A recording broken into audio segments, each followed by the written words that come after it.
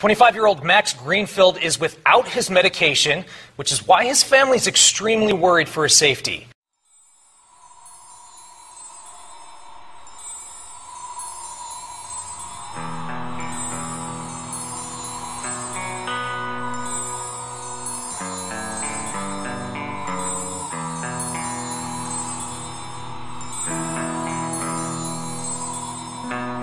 Max Greenfield is missing. Last seen at the Lucky 7 Casino in Smith River, California. There are many questions with very few answers in this story. I'm Anne, the host of Unexplained Realms, the podcast. Please join me and my producer, Mr. Eddie V. Buenas. For this unexplained missing persons case.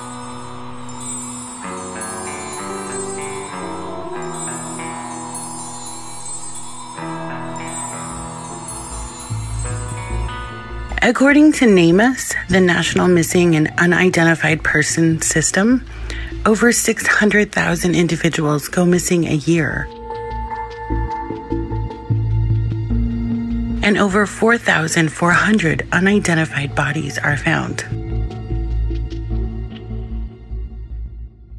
The majority of the missing persons cases go unsolved. Max Greenfield has been missing for over 2 years now, with no leads and no new information.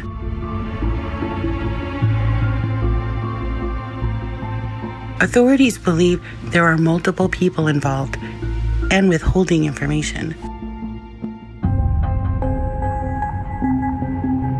25-year-old Max Greenfield grew up in the small town of Brookings, nestled on the border of Oregon, 6 miles outside of California.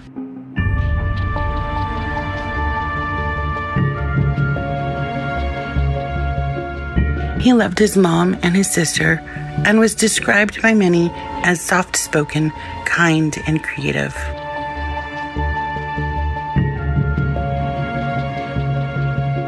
He dreamed of being an artist, attending multiple colleges in the Southern California area.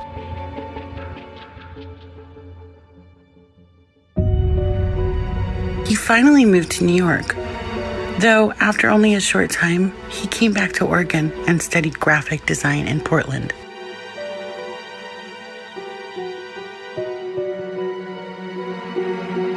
Max struggled with substance abuse and self-medicated as he suffered from mental health issues.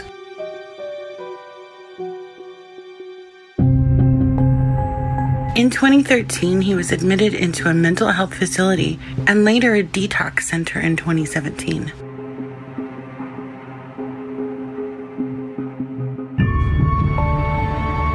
Friday, March 16th, his sister Tanya asked him to go to the movies in Crescent City, California. He informed her that he was at the Lucky 7 Casino in Smith River, California, and they could meet up there.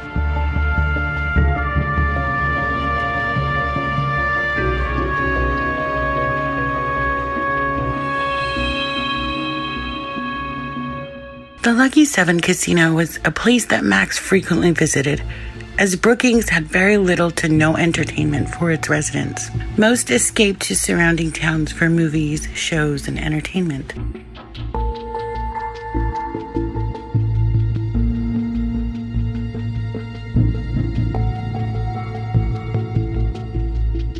Tanya arrived at the Lucky 7 Casino at 6 p.m. and located Max, but he told her he just wasn't interested in seeing a movie.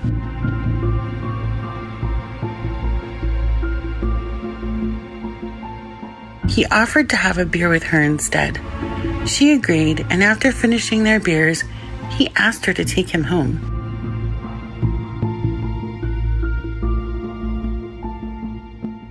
He would be home no later than 10:30 p.m. that Friday night.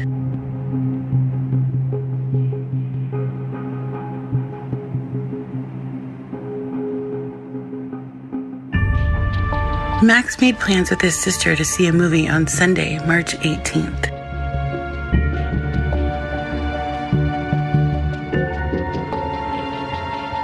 Saturday, March 17th, Max's mother, Andrea, got up and went to work. There's no information as to whether Max stayed in all day or not. After his mother came home from work that evening, she placed his medications out in preparation for Max to take them the next morning.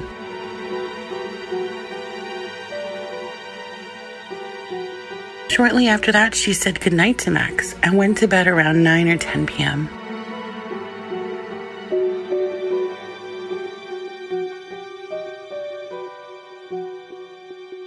Sunday, March 18th, Max's mother woke up to see that Max had not taken his medications yet.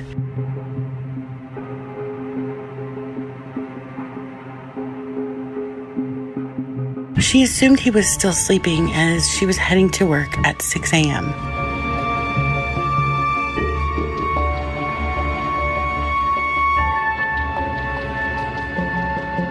Though this was not the case, as Max was not in the home at this time.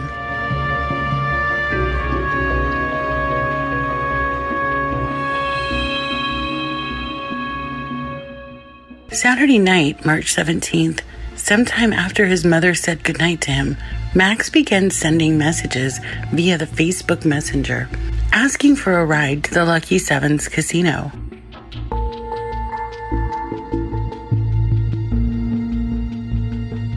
Around 11:40 p.m., a friend offered him a ride, and during that ride, he messaged another friend asking her if she would be at the casino when he arrived.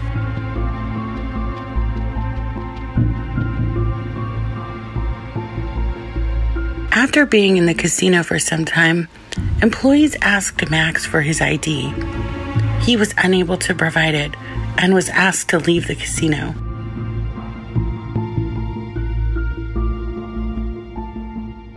With very little money, no ID, and no car, he simply just hung around outside.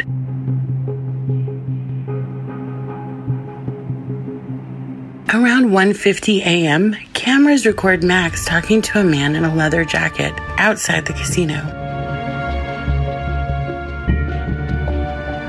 This man appeared to be holding a drink and listening to Max talk while taking sips of his drink. The man is Jason Ledford. There is little to no information about him as authorities hold tight some of the pieces to this case.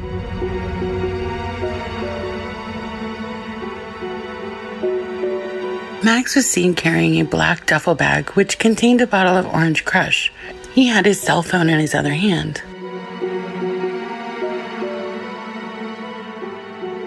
Cameras record Jason walking away from the camera, and Max followed.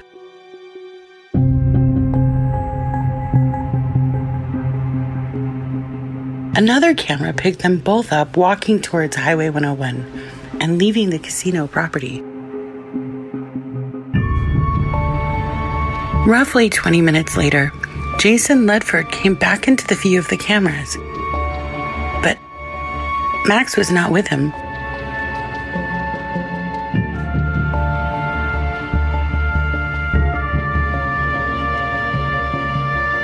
This camera footage is the last Max was ever seen. The next day, Sunday, March 18th, Max's sister Tanya began to send him texts regarding their plans to go to the movies that day. He did not respond. It didn't really raise an alarm. He was kind of known to do this at times. When Max's mom came home, she began to worry a little as his medication still hadn't been taken that morning. Assuming he went out that night before and hadn't come home yet, she reached out to Tanya to ask if she knew where he was. Neither were too concerned, as this was semi-normal for Max. Though, by the next day, he still hadn't come home.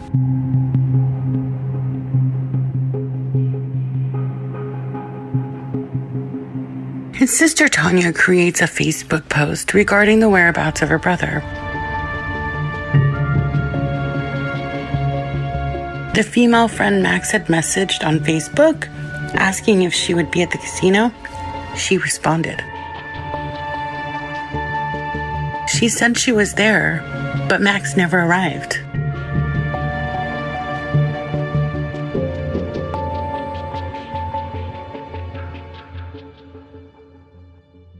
On March 20th, the family contacted authorities to report Max missing, though authorities did very little with this case at first because Max was a known substance abuser and would often wander off.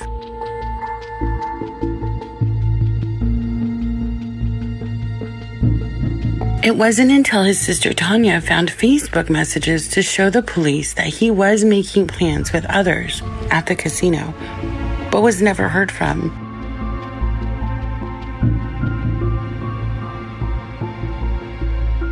Authorities in Brookings, Oregon began working with Del Norte County sheriffs in California as the disappearance occurred in California. Once the camera footage was reviewed, the sheriff's department stated it did not appear that he ran away. When Tanya, Max's sister, saw the camera footage, she knew exactly who the man was in the footage. She knew his name was Jason Ledford, and she immediately reached out to him on Facebook. Jason Ledford told Tanya he had not seen Max that night, nor did he even really know who Max was.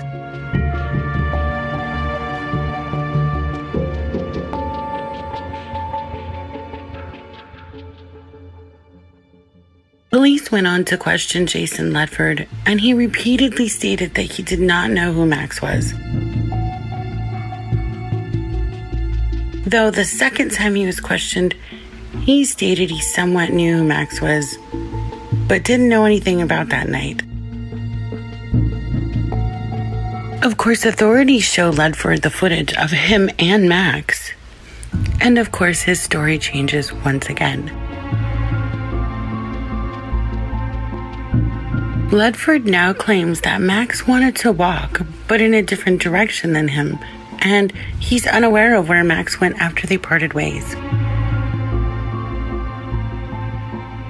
On further review of the camera footage, Ledford is seen going back into the casino after Max and him part ways.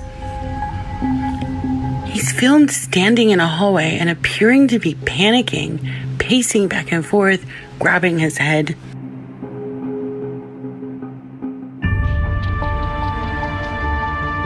Ledford continues to change his story, stating he really doesn't know Max well, or another story he tells, he's afraid for his life if he talks too much.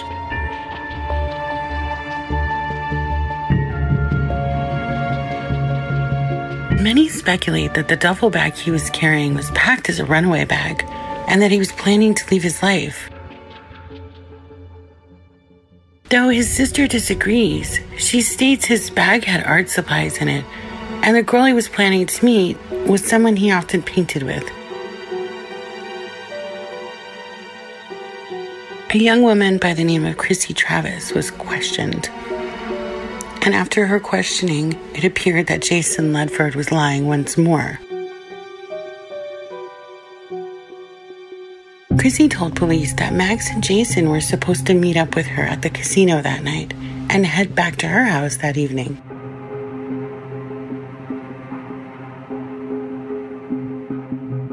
Jason was to provide drugs for the evening, including heroin. Max was surrounded by many hardened criminals in his circle.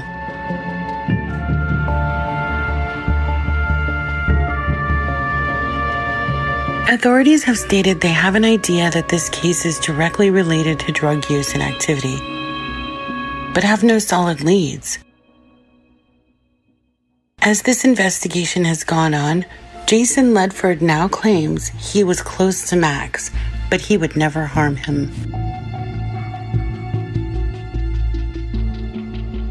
Max Greenfield is a white adult male. He is about 6 feet tall, 150 to 160 pounds, dark brown hair, green eyes, and a skeleton key tattooed on his left forearm.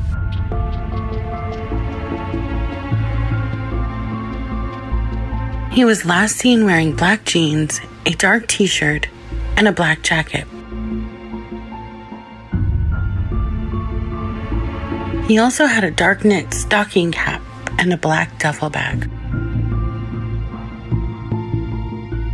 If you have any information regarding Max Greenfield, please contact Detective Jaron Gill at area code 707-465-2468 or contact the Del Norte County Sheriff's Office.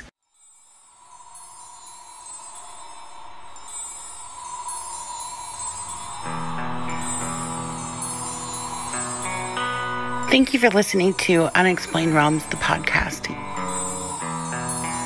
You can find more about us at unexplainedrealms.com or find us on Instagram, Facebook, or Twitter.